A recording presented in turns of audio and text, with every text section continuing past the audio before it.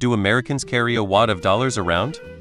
You are traveling, so you are encountering more tipping situations outside of dining than most people do on a regular basis.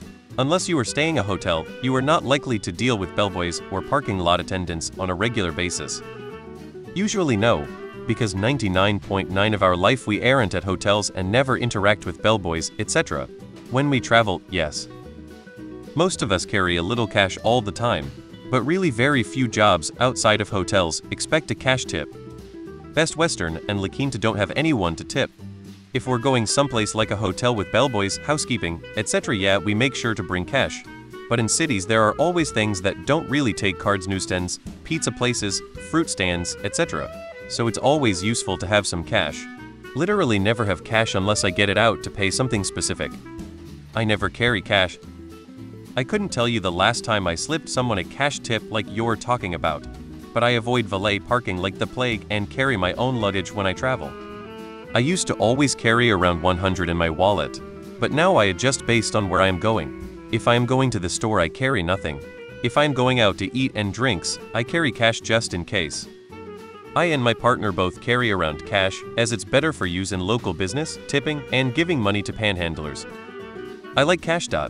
So I always carry around $50 in cash for tipping, giving to some homeless people, or just because I can't be bothered to put in a PIN number. Cash is still king.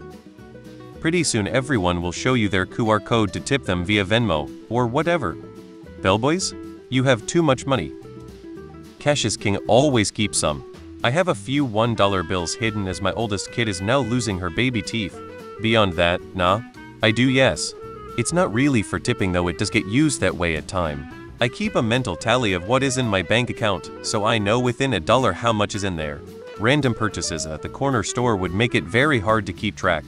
Now if we ever do become a pure cashless society in my lifetime, highly unlikely, I plan to open a second account. One I use for random purchases, and the other I keep a close eye on. As it stands right now, it's just easier to count the money in my pocket to know if I have enough for whatever I'm trying to do. I found an actual physical dollar when I was cleaning my house the other day and have absolutely no idea where it came from. I haven't used real money in a long time. Tipping culture is dumb, but also no, we don't carry wads of cash around. We also don't stay in hotels more than a couple weeks a year. We mostly put tips on our cards when we eat out and such. I never use bellhops. I'm American and have even stayed in nice hotels. Imperfectly capable of handling my own luggage. If you're going to engage in the use of a bellhop or valet parking, yes, cash would be the tipping norm. You can think what you want about tipping, but it's a known factor, and if you don't want to tip, you don't have to engage in tip services. As a traveler myself, it isn't my job to push back against customs of a country I'm visiting. Just pay everyone fairly. They are being paid fairly.